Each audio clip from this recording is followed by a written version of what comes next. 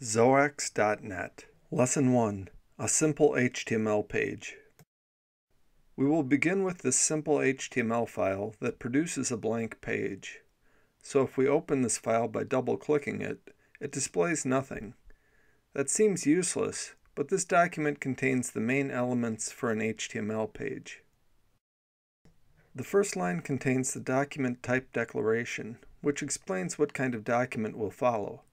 The actual HTML code follows inside the HTML tags. We should explain a few terms here. The first HTML tag is called the starting or opening tag. The second HTML tag is called the ending or closing tag. Ending tags always start with a slash. The entire code, including the start tag and the end tag, is called the element. So the HTML element contains all of this. Inside, we have a head element and a body element. These consist of just a start and end tag because we have not put anything in them yet. Thus, the entire document consists of three elements: the HTML element, the head element, and the body element. These are the main elements of any HTML document. The HTML element contains the entire document. The head element usually contains document-related information that is not displayed on the page, and the body element contains the content that is displayed. For example, we might put a title element inside the head and some text inside the body element, like this. Now if we open this file, we see the text and the body displayed. However, the title is only displayed on the browser tab, rather than inside the document. The title is a special element, and it is displayed in the tab because that is how browsers display it. Notice that the text inside the body is not contained in any element. One peculiar aspect of HTML text is that the whitespace characters are generally ignored and reduced to a single space. Consider this document with 2 lines of text and all kinds of whitespace inside it.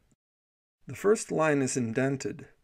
The second line follows a new line character and contains several spaces between each word. Yet, when we open the document, each of these sequences of whitespace characters is reduced to a single space, even the end line. Finally, we remark that text can be put inside the head element and will also be displayed. For example, this document with this additional line in the head renders like this. However, even though we can, we should not do this, and we should only put displayed content inside the body element. Going back to a previous example, we see that the head and body elements are contained inside the HTML element. The title element is likewise contained inside the head element. In this case, we say that the head and body elements are children of the HTML element, and the title element is a child of the head. Alternatively, we say that the HTML element is a parent of the body and head, and the head is a parent of the title element. Recall from Lesson 0 that you can save any of these examples as a text file with the HTML extension. Then you can open them by double-clicking the file to display it in your default browser.